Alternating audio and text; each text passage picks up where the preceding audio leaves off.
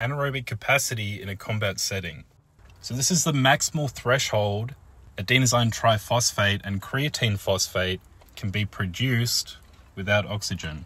Your anaerobic capacity is generally reached by doing bouts of sustained moderate to high intensity work from 0 to 2 minutes in duration.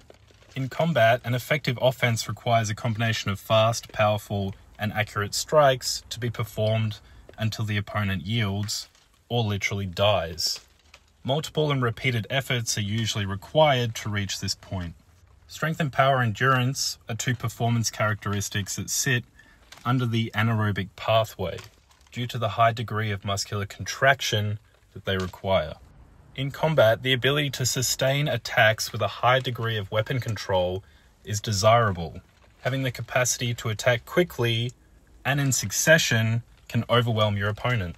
Longer weapons come with a host of advantages, however their disadvantage is their longer moment arms. They require more force to control than shorter weapons. Having higher strength and power endurance to your opponent gives you more effective control of the weapon. The anaerobic pathway can be trained through successive bouts of high-intensity exercise.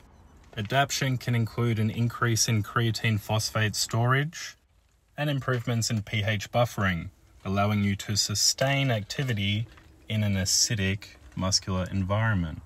Overall, just remember to crush your enemies and listen to the lamentation of the women.